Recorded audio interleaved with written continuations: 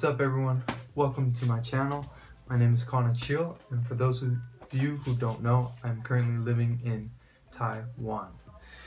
I've been having a blast living here for the last 8.5 months, but I realized that what's the point of having all these cool experiences if I can't share that with anyone? So some of the content I would like to provide for you guys is just traveling, what the culture is like, what the food is like, what I eat, what the locals eat.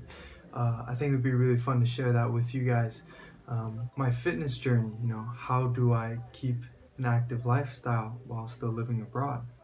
Another thing is my journey on acting,